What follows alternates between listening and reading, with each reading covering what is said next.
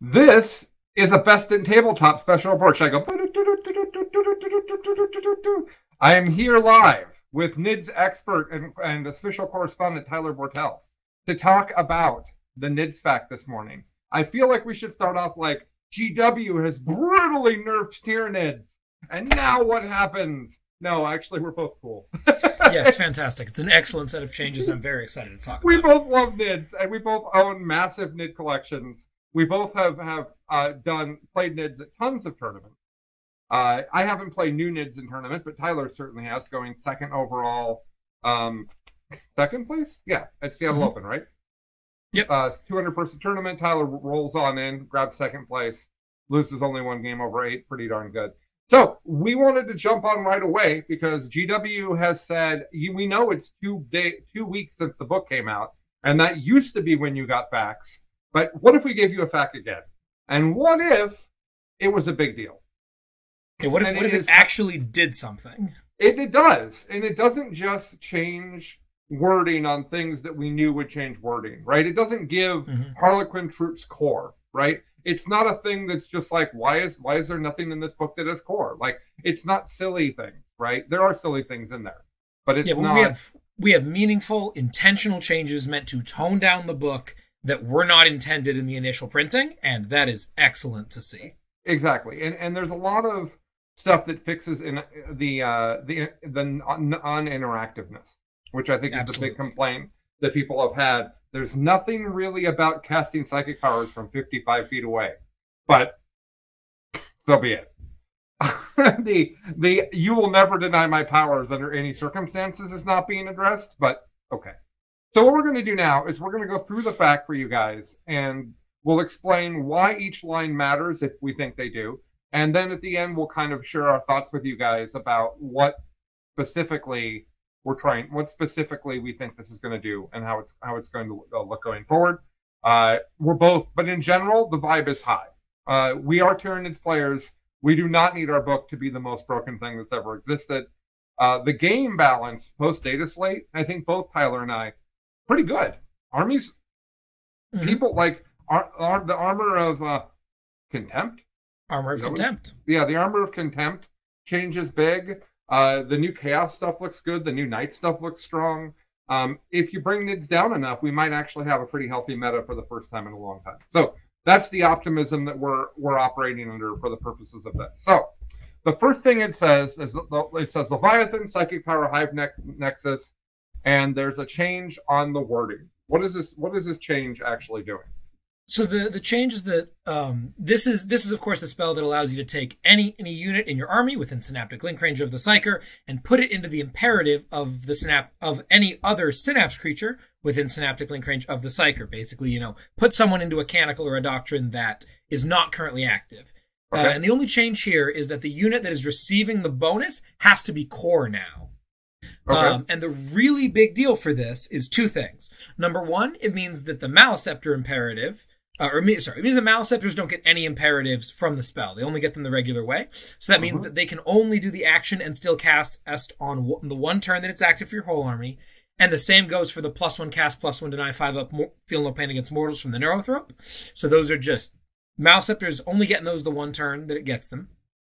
And the second big one that I think a lot of people are going to feel even more than that is the Harpies.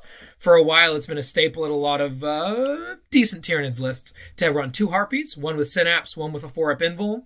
The Synapse one has Transhuman. The one with a 4-up Invuln can have Transhuman cast on it, or use the stratagem for it. And then the one that doesn't have a 4-up Invuln can use this spell to always have a 4-up Invuln.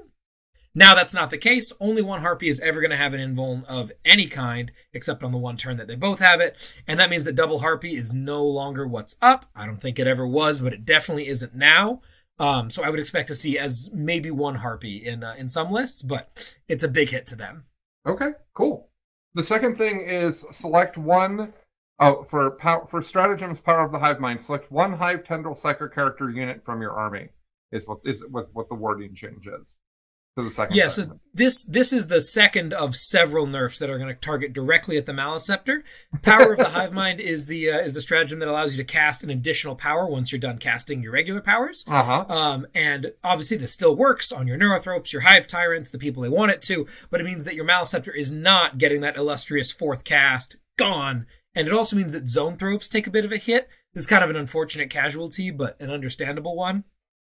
Zones are really need the extra cast in order to be good, right? They only cast one spell, and they know one spell, and really often I'd like to have them cast. I would have had them cast Smite and then Neuroparasite. It's not a huge deal. They still have a lot of other utility, but John was already saying that he doesn't like Zoanthropes, and I think some more people might get on that train.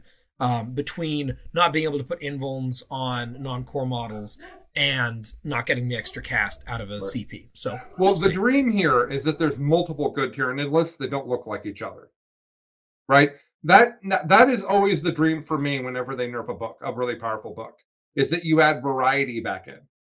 Because one of the problems I have with the Eldar book is that if it gets nerfed, it's really weird. Because there's really two things that are happening, and there's a lot of unit overlap between the two things, between Hail and Oldplay. And so I would love it if they said, well, okay, Maliceptor's nerfed, Leviathan, this is nerfed, and it would make it so that some people are playing Gorgon and some people are playing Kraken. Like, I mean, John's already playing Kraken, you know what I mean? But yeah, yeah, absolutely. So that's always my hope. All right, so Overrun, they changed the last sentence to say, if there are no enemy models within engagement range of the unit, models in that unit can make a normal move. Now, to bring people up to speed on Overrun, this is the thing where you kill a unit in combat and you get to go run away. In 8th edition, it said nobody could be within 3 inches of you. They removed that language for 9th edition, which some of us felt was a really big change, because it means you only have to kill the thing you charged, and it doesn't matter if some other if some other bloke is standing there staring at you. And like, Chuck used to interweave his units so that I wouldn't be able to overrun away. Like, because of that 3-inch language, you could play around it. So what I'm curious here is what is this fundamentally changing about the way you saw it playing now? Tyler? Yeah, so the big deal here is that Overrun, as written in the 9th edition Codex, does not work. Because it's used at the end of the fight phase instead of consolidating, which, wait, so do I not consolidate? Like, it wasn't really clear what that was supposed to mean. Now it's very clear. Forget about consolidation. It's just at the end of the fight phase, which is really interesting because it means you get to consolidate, first of all. So you think about fight phase? It's after you get punched back? It's at the end of the fight phase, after you get punched back. So this is a bit of... But this language doesn't say that, right? That's just in the book. Oh, okay. I didn't realize. Okay. Yeah. This replaces the part that says instead of consolidating. Okay. So what that means is that if there's only like one unit, you go and you beat the crap out of it, you're getting to Consol 3 and then do your normal move later, which is a huge buff. I really like to do this play, because remember, you don't actually have to be the one to do the killing. You just have to have charged and not be in engagement range. So I love to combo this with like a punchy unit and a unit of gargoyles, and the gargoyles go, and they get 3 extra inches of movement now, because they'll pile 3, Consol 3, and then their normal move of 12. That's great. What it also means, though, is locking into the end of fight phase means that your opponent can be a little bit tricky if they put a couple units out, in that if they can get in eventually through their activations, get in, then you won't be able to use this to get away. It's a little buff, it's a little nerf, it works now is the important thing. I think that this is kind of a wash, and overall was just a good change.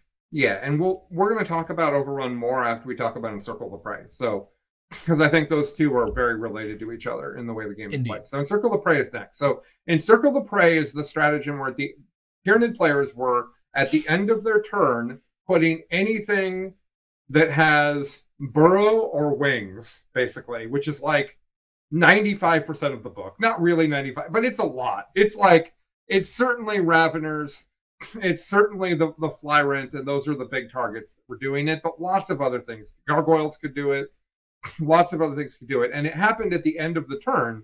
So what was happening is people were scoring Stranglehold. They were scoring the special priority missions, in the special objectives in the missions. They were doing all types of crazy stuff and then just leaving and not being able to be interacted with. So what GW said is, man, also, by the way, you could do as many as you wanted because it's out of phase. that didn't get addressed, but it did get addressed by them fixing the other issue. So what they've said for Encircle the Play is that you pray. Encircle the Plane. It just kills flyers. You have, if your Tyranids surround the plane, Tyler, then the plane crashes. So Encircle the Plane. That's all I did all 8th edition. I'm glad to see it back. So, Encircle the Prey, it says use this stratagem at the end of your movement phase, which puts it in phase, so it's one thing per turn, and it means that you don't get to punch, you don't get to shoot, you don't get to psychic, you don't get to do any of the things that people were doing before you have to go back. So this is a massive targeted nerf on this stratagem, which, by the way, was wildly not okay. It could have at least been 2 CP. Like it could have at least been 2 CP and limited to once per turn. Like, it was wildly broken. We had a conversation about whether it was the best stratagem in the book, and the end of the conversation was Superditas going, yeah, okay, it is. Right? Like, so, What do you think, Tyler? How does this affect the game? This is the most fundamental change to the way that Nids operate. Yep. All the attacks on the Maliceptors, whatever. This right here fully changes the game, and it goes from Tyranids being the best single-player 40k army of all time to being an actual very competent trading army, which is what they probably should be. I'm a little bit bummed to see it entirely ripped out and taken out back, but I understand the decision. Yeah. It was a lot of fun. There was cute things you could do with it. I might have done something a bit more nuanced and said something about monsters costing 2 or messing with the something or other, but I understand why they did this, and I'm not holding it against them. It's gone. You're going to use it the way that everyone else uses their Return to the Shadow style strats. So, get R&D on a later turn or to just reposition something across the table. It's not going to get used out of some very niche situations. I want to attribute this quote to the right person, Tyler, and I can't remember who said it. I think it was at our dinner at Seattle Open, so you might remember. Mm-hmm. But someone was saying that, or maybe it was in Discord yesterday. I don't remember now. But recently I was in a conversation and someone explained that GW cares the most when nerfing about mechanics that feel bad for the majority of the player base. They're more worried about you rolling up to the table and saying, F and A, why am I playing Tyranids again? This is an awful experience. They're much more worried about that than they are about the actual win percentage. Sorry, my dog's barking. The actual win percentage of Tyranids.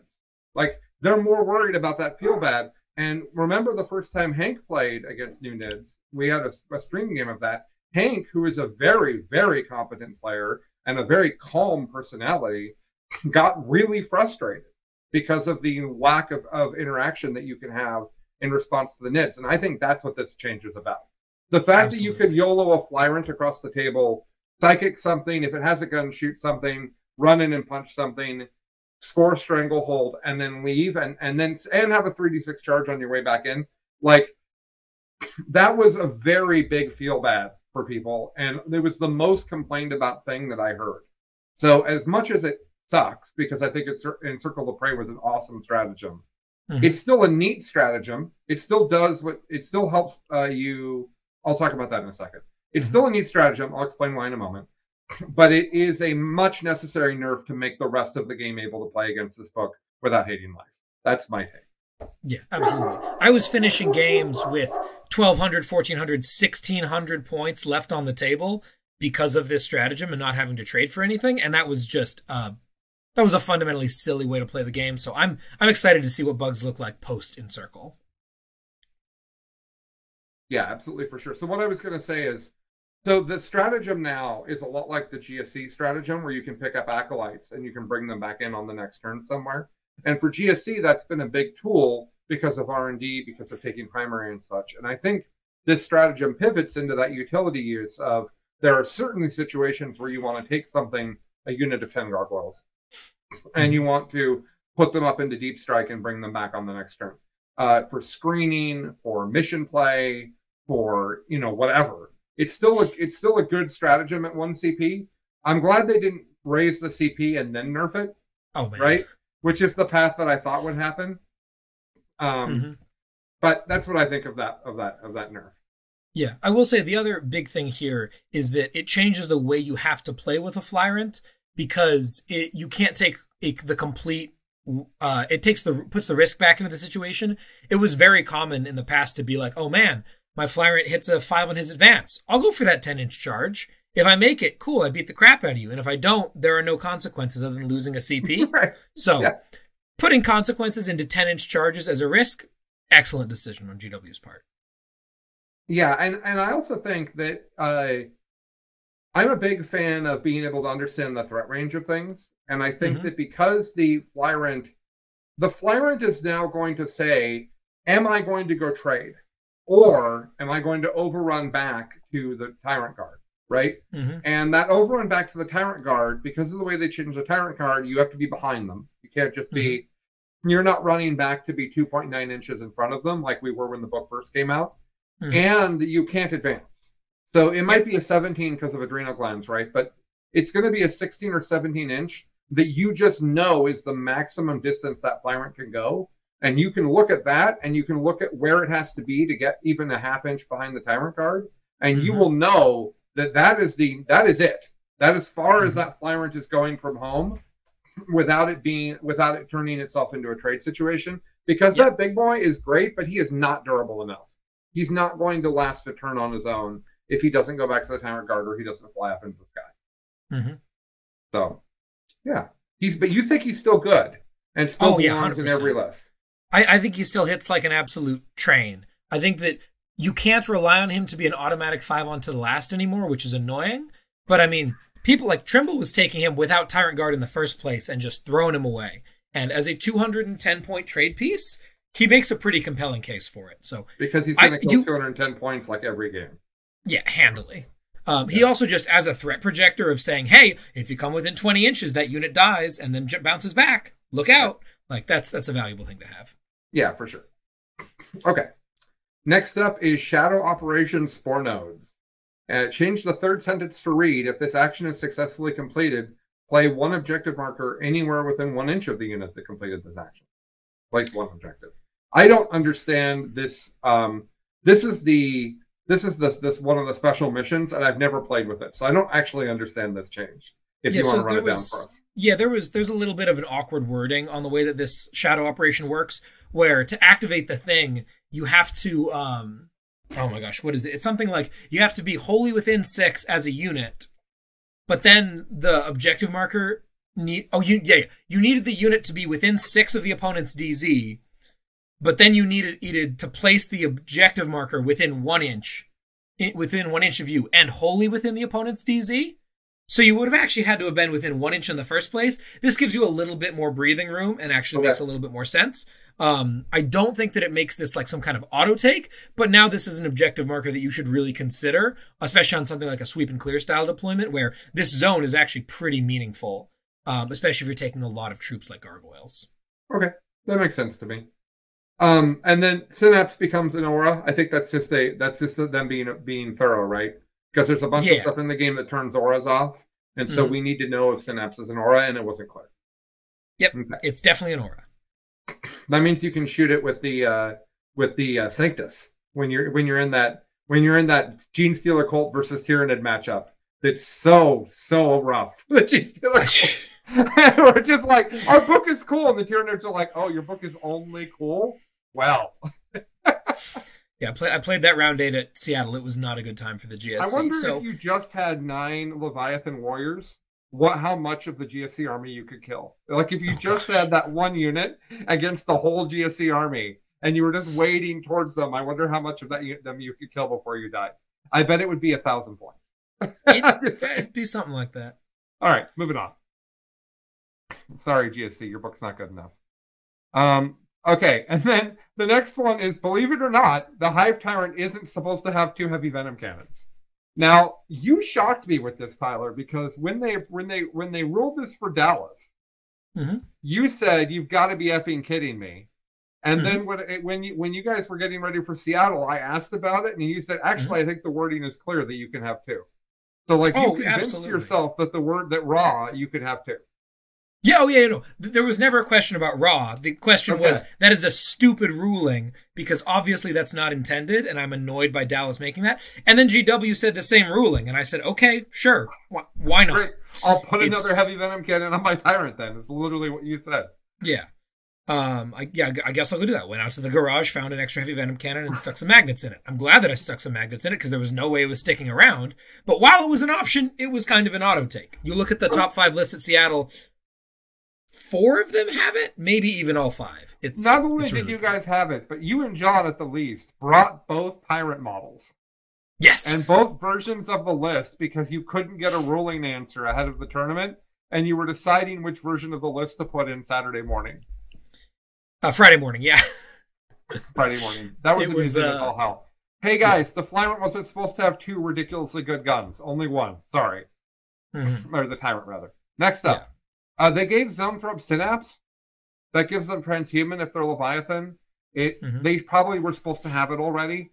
But we were not playing. I wasn't playing with them having it because they didn't have it.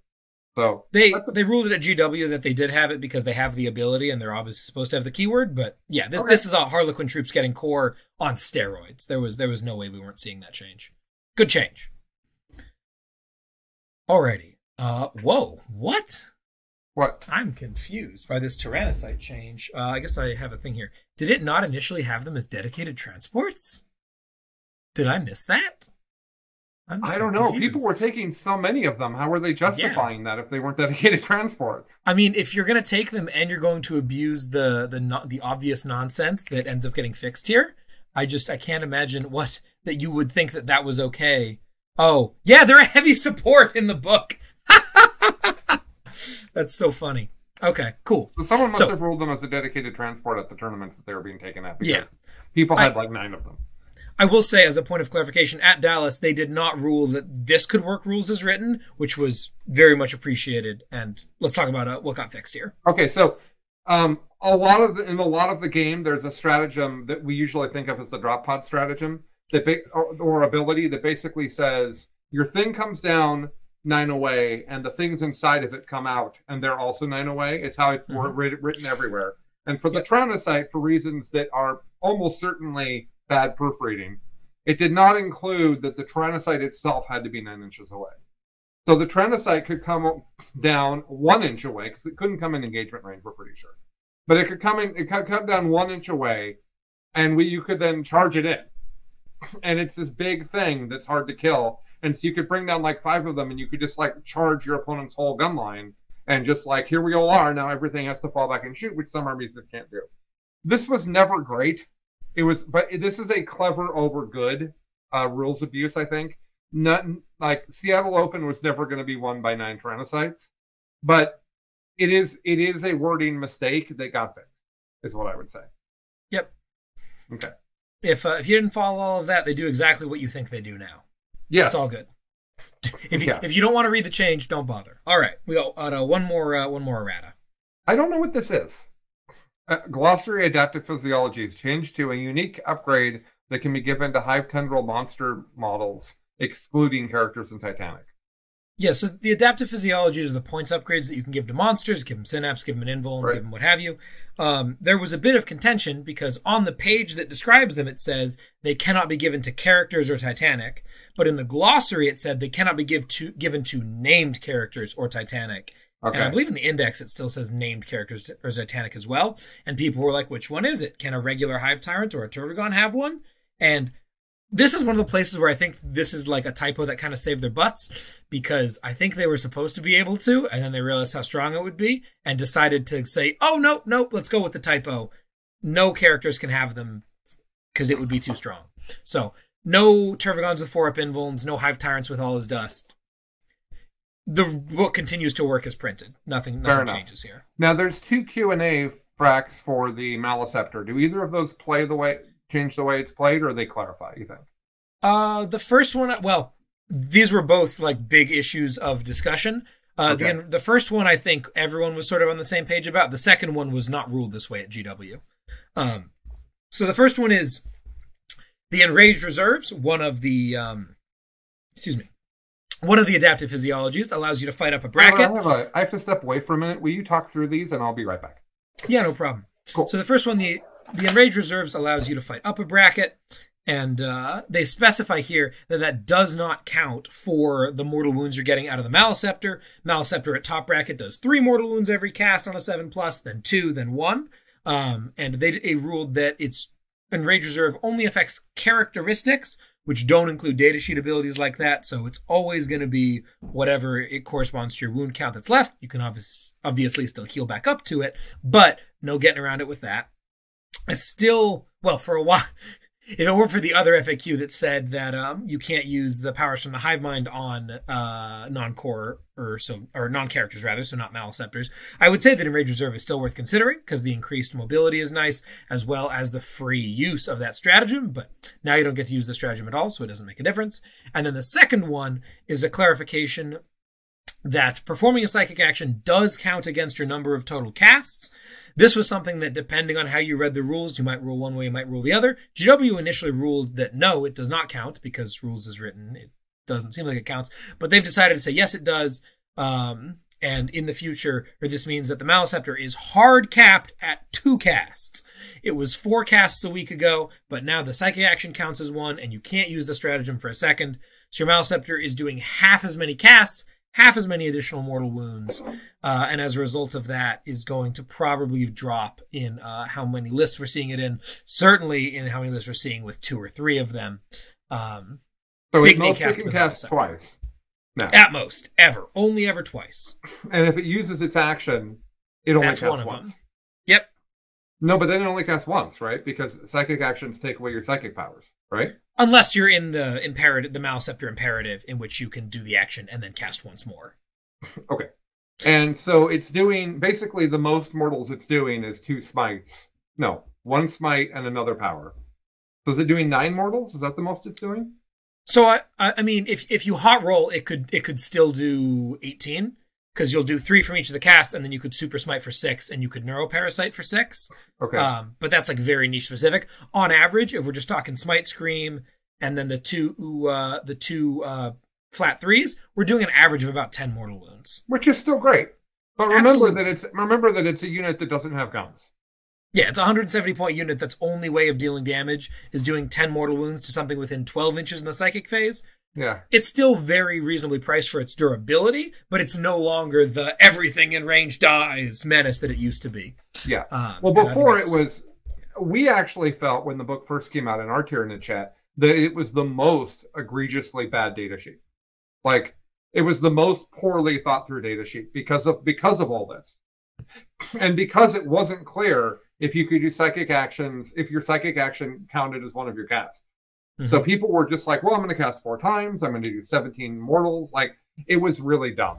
And at 100, it's not 300 points, right? It's 170. It's a lot. Like, 170 means 170 is a fire prism with vectored engine, right? It needs to be a very, like, reasonable piece of your army that does something. 170 is my big unit of warp spiders in my Eldar list. Like, it needs to be a core piece of what you're trying to do at 170, and I think it still is, but I can't imagine taking 2, which is a little unfortunate because I own 2 now. Yeah, I think it's very funny. We've been watching this eBay marketplace where Maleceptor's going for $200, $300, $400, $400, and I think next week they're going to be going for about 25 or 30. So if you're a fan of the model, if you want to run triple Maleceptor, now's your time, my man. Yeah. Okay, so my first question for you is, does this mean Leviathan becomes less popular? Because what we're seeing so far is almost everyone's playing Leviathan, except for John Lennon, is kind of what I've seen. And he's playing Kraken, which he did win Seattle Open with. So I'm not saying he's not wrong, but he's playing Kraken. So what do you think of Hive Fleet choice now as we go forward? Yeah, so it's a bit complicated. I think the big thing to keep in mind when we're talking about most people Leviathan, John on Kraken, and I'm sure there are plenty of other people on Kraken. I'm sure you're all doing very well. I played some very, very fun games with Gorgon.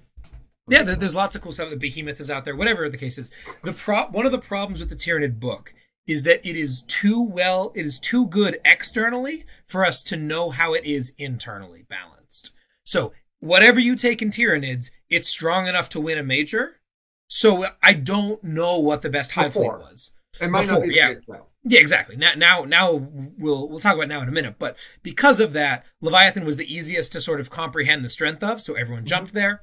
These changes may change that. I was playing Leviathan. I'm super bummed, honestly, by the implementation of the psychic power change because I really liked that spell. I think it was a lot of fun.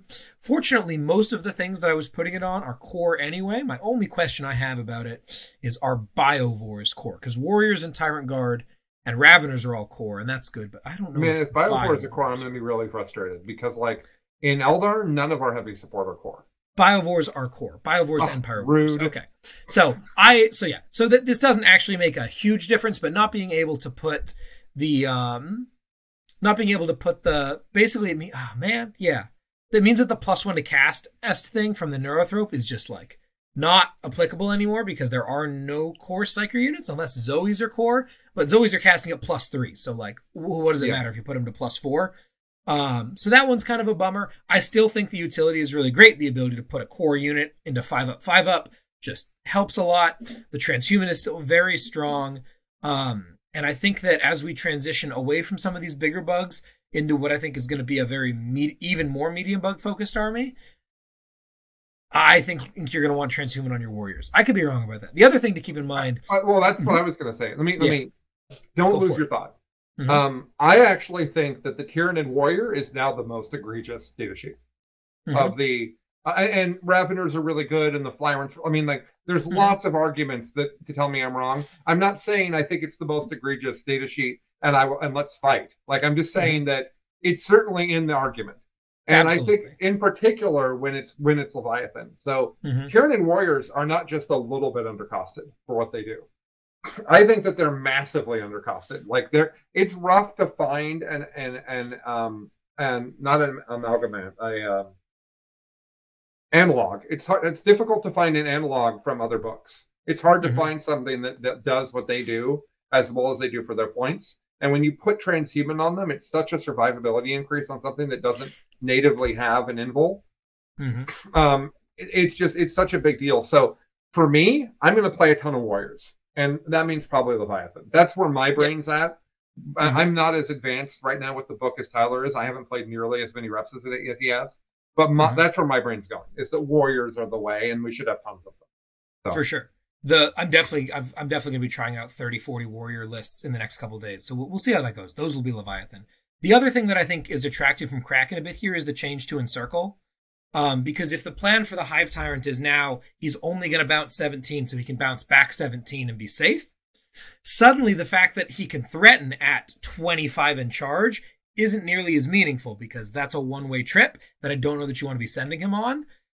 So we'll see how much people really end up enjoying that stratagem. Army-wide D3+3 advance, very nice. +1 AP and Armor of Contempt, very nice. But I don't know. I think that Leviathan is not dead, but I also think that if you are trying to figure out something else, there is so much left for us to figure out with this book. And this only opens it up more. So and God forbid they actually nerf Nids enough that it makes some sense to take GSE with them.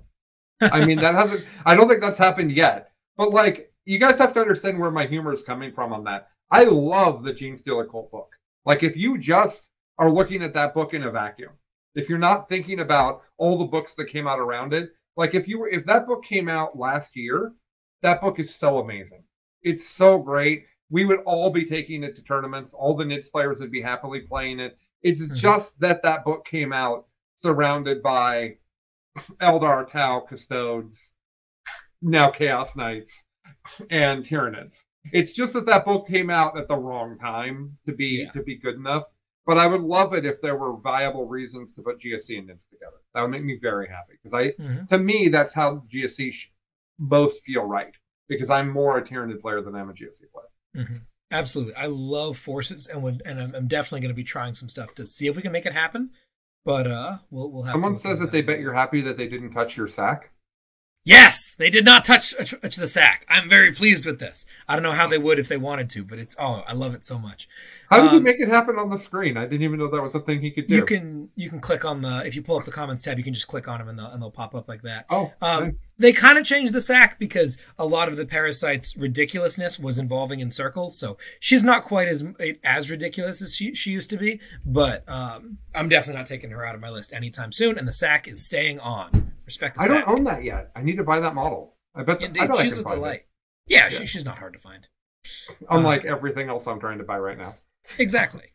So, okay, let's go through our comments really quick and see. I think this one's really great from the same guy.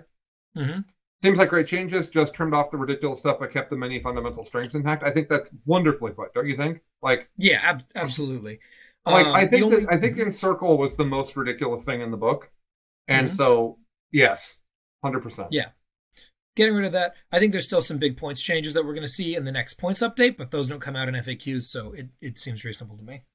Absolutely right.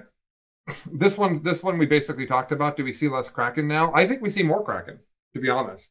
I agree with Tyler's comment that going as far isn't as good, but I think there's a couple things happening. One of which is I don't think we're going to see double Tyrant as much as we are. Tyler still thinks yes, that they're both still really good on their own. I think that the cost of having 2 Tyrants is going to be in some lists not worth it with Encircle Gun. And that changes the math of what you're taking in general. So that could mean Kraken's good. It could mean Gorgon's good. It's such a fundamental change. All right. I think that's all. Yeah. That commenter also asked about Fexes, which we haven't mentioned. Okay. I don't like Carnifexes personally all that much, just because they're either not very fast or they only operate in one phase. You kind of get one or the other. And I don't think that that's a fundamentally very useful unit, but I could be wrong. I'd love to see it. They're very cool models. So we'll see what's out there.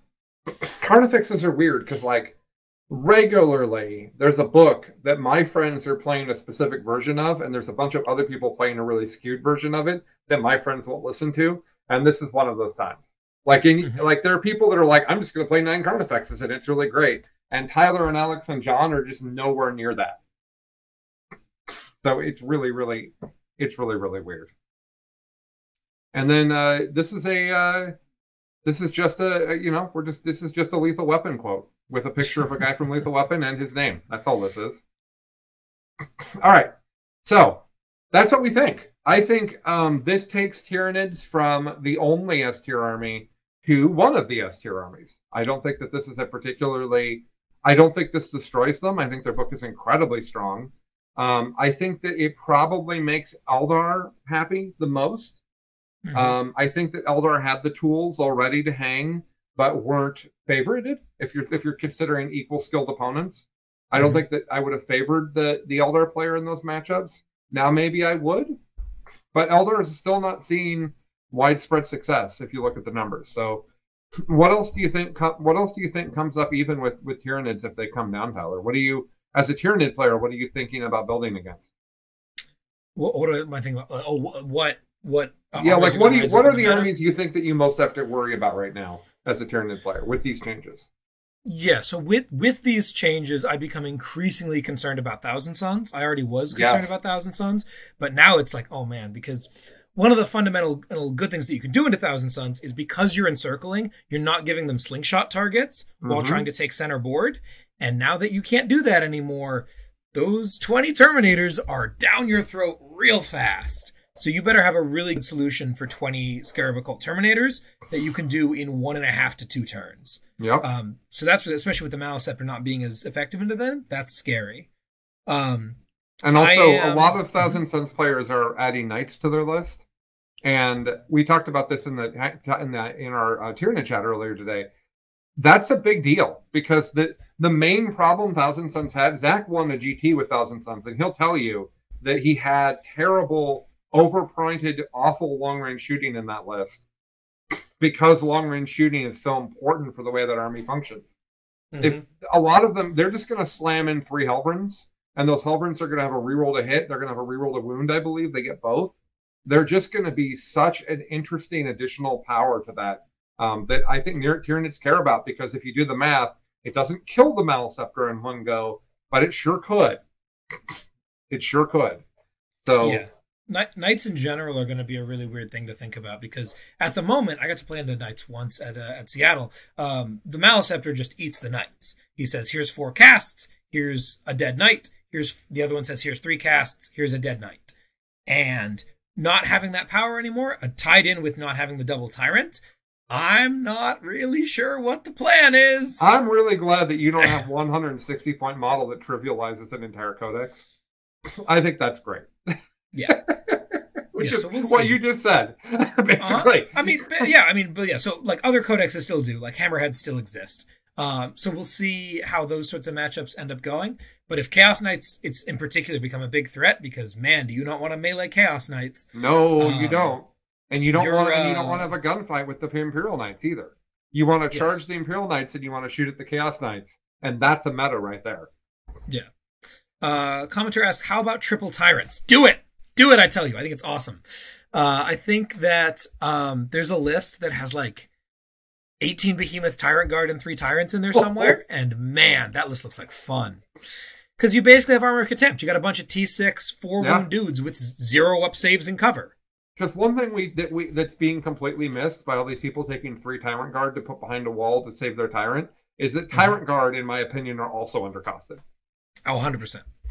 Tyrant Guard, Pyro Wars, Warriors, even without being a bodyguard, they just don't cost enough. You should play a game with 10 of them and see what you think. 2 units of 5, run around with them, punch things, like hold objectives. Like they are a legitimately powerful thing on their own that hasn't been getting a lot of attention. Absolutely. Man, that's the saddest sentence ever for people that don't play Tyranids. 15 Tyrant Guard, 3 Tyrants, and you still have bundles of points. I don't know how many points are in those bundles. I think it's 1,000, if I'm not mistaken. 15 Tyrant Guard is like 700 and something points. The Tyrants push it to like it's like 700 or 800 points of play. Okay. That's still a lot of play. And you're gonna have a Neurothrope, right? Yeah. So I'm like, you're gonna have a Neurothrope. 600 the points. fun thing there is that now you have like a throwaway Tyrant because your Tyrant Guard are to the lasts. So like someone parks their Death Star unit in the middle and you're like, Tyrant, go! And the Thousand Sons player says, ha, you fool! And punches him in the face and he dies. And then all the Tyrant Guards say, yes! That one! Get him! I don't even know how that stratagem works, but if it's one unit or it's all units of Tyrant Guard. But I want to do the thing, because +1 to hit, +1 to wound, +4 to charge is too funny to pass up on. It is too funny. I haven't worked close at the data for this. Watch Fight Club next Tuesday to see the data on this. But I haven't seen the data on this. But it seems to me that my friends who play Tau don't feel like their nerfs were particularly egregious. Mm-hmm. So I'm wondering, is Tau now a thing that hangs really well with Tyranids? What do you think of that? With these Tau was already a thing that terrifies Tyranids. There was no one at Seattle that brought Quad Hammerhead, or at least that I saw doing well with it. That list was already terrifying. I played a practice game into, I don't remember if it was 3 or 4 Hammerheads, but I just lost both Maliceptors top 1 because I was curious to see if they would do it, and they did. So like, that's scary. And with Tyrants no longer getting to leave the table, that's very dicey, because the main way that you're dealing with Tau is getting in and hitting them pretty hard and then leaving. Mm-hmm. So I think that Tau are in a fantastic spot to do well, as long as they can figure out the Eldar problem, which I'm curious to see what they can do about it. But Eldar aren't nearly popular enough that I think it's that big of a threat. Tau are, I think it's, your top tier builds right now are Eldar, Tyranids, Tau, and Thousand Sons. I think those are your top 4. So like one of the things that we're going to be talking about on BiffPod this week, on Best in Faction on Sunday, we have Hank on, who went 5th at Best in Tabletop Open. Normally we grab the winner, which is John Lennon, and certainly I'm capable of grabbing John Lennon as a guest. I've certainly done it before. But with Tyler on TNG talking about Nids the day before, we thought we'd talk about Eldar. And one of the things we're going to be talking about is that, in my opinion, the power of that book is being completely missed because of how hard the army is to play. And so what you have is, compared to other armies, Tyranids, Tau, Custodes, it's much harder to play the really good Eldar list. Our listener, or viewer, I guess, shared this, which I think is wonderfully put. Eldar is paper at the end of the day, so it's not as easy to just bandwagon, in my opinion. Mispositioning means the wheels fall off quickly, so I doubt they'll see widespread success anytime soon, in my opinion. He's really spot on, because what happens with Eldar is the really good players will just YOLO at you with an incredibly fierce amount of power, and the Eldar lists, as powerful as they are, have a really difficult time when you just walk at them ready to punch. If you just do a vanilla and you just go on the line with your fists up and you just go at them and you just bring violence upon them, a lot of Eldar players are just going to completely fold, because as powerful as the Eldar stuff is, it's fragile. It's not as fragile as it's always been. Like lots of things have a 5-up invul. There's the save 6s. Like there is some durability there, but it's not even remotely as durable as Tau and Tyranids are. Both of which are very durable armies in my opinion. So I think that you're looking at a meta that is dominated by Tau, Eldar, Harlequin still, and Nids. That's where I'm at right now. But I think Thousand Suns with Knights could be in that list. We need to see. If they're not in that list, they're right next to it. They're right below it if they're not in that list. I think Harlequins will start to fall as everybody else gets new rules. And the one thing that they do, now that they're nerfed, there's only one thing that they do, in my opinion. And it's now that starts being understood, I think that will hurt Harlequins and we'll start seeing them go away. I think Custodes that got hit too hard and are already gone from S tier. Yeah, they're nothing. So I think you're talking Tau. I think you're talking Eldar, and I think Eldar is going to be hard to play. So I think that's going to be a thing you need to take into account when you're preparing. And I think it's going to be Nids. And I have no gauge for where Knights go. I think they've got some really strong rules, but the thing that you don't know about Knights till you see 200 games, whatever, on the table, is that really good players beat Knights by playing the mission. And can you do that? I know they can be OBSEC. I know they have heroic intervention. Like, there's a lot of stuff to stop you from doing that. But if I have good terrain and I hide from the Knight player playing the mission, do I win? Is a question that I don't think is answered. Yeah. And that question is what, and that question also, are there gun lines that just end the Knights is the other question. And if those two questions, the answers to those two questions will tell us whether Knights fall into the S tier or not. If 4 Hammerheads is a thing and each pair of Hammerheads drops a big Knight a turn, Knights don't have any kind of play. They can't call themselves S tier, and they'll be the greatest gatekeeper of all time. But we'll have to see what exactly it is that they bring to the table other than that. Commenter asks, didn't I say that Harleys don't have play against Nids? Harleys definitely didn't have play against Nids yesterday. Because Double Maleceptor they don't have a solution for that. They have to get like one specific character into combat with you. And even then, it's just not enough. Now it's interesting. I'd be curious to play the matchup a couple more times, but I'm not scared of it. Unless there's a pretty stark player skill discrepancy there. So we'll. It also sounds like the stats are wicked bad. Oh, for sure. Yeah. Is this actually Dr. Statstad that's talking, or is he someone quoting Dr. Statstad? I think that's actually Mr. or not Mr. Statstad? But a Dr. Statstad indeed. Yeah, so Dr. Statstad says that 33% win rate for Quins into Nids right now before this nerf to Nids. So interesting. The thing about Harlequins is the same thing that I talked about in 8th edition. The rules are not 8th edition, excuse me, at the beginning of 9th edition, and they were winning a lot. The rules were really good, and they were winning a lot. There's a thing that isn't talked about, which is a book comes out and it says, this is the thing that I do, this is the problem that I'm giving the game. And it inevitably gets nerfed if it's too strong. But while that's happening, the entire meta, the entire game also is figuring out two things. What do I take against this army, and how do I play against this army? And I think that Harlequins suffer more than most books in early 9th and now from people learning how to play against them. I've watched a bunch of bat reps and games with Harlequins, and they get misplayed a lot. Just rules mistakes. And when you see a lot of rules mistakes from a book that's that good, that tells me that people are getting gotcha'd. People are getting gotcha'd pretty hard. So I think that one of the things that the Harlequins will struggle against is just simply age. I think the more reps people have into Harlequins is a really big problem for them, because they can't fundamentally change their list. They don't have enough options to be like, okay, everybody, like Michael Timpey had great success saying, this is the Necron list that everyone else is preparing for, so I'm going to play this Necron list and just play better than my opponents. I don't think Harlequins have that. I don't think there's enough nuance in there to be able to make that change, whereas Eldar do. Eldar, you could say, oh, Hail's not working anymore, I'm going to play Ulthway. Or Ulthway's not working anymore, I'll play Bealtan All Aspect Warriors. Nids are the same thing. Oh, Leviathan's not working anymore, I'll play Gorgon and deploy on the line against you. Mm-hmm. I'll play old Tyranid. Like, there's tons of options. Tau is in the same boat. Lots of people still playing Triple Storm Surge. So we're still seeing variety there. Mm-hmm. Harlequin, it's hard to hang if you're Harlequins, unless they end up being pulled into Drukhari and Craftrold Eldar in meaningful ways, is what I would say. I monologued for a bit there, but I have strong opinions about elves in the meta, as you'd expect. All right, so who did we forget? Guards still suck. Yep, Guard got nerfed. Death Guard are still bad, even with Death Armor Guard of also Contempt. got nerfed. No, Death Guard are bad because of Armor of Contempt. As are Guard. Astro Militarum and Death Guard got these massive buffs that don't nearly compare to how big of a nerf it is for them to have to deal with Armor of Contempt. So yeah.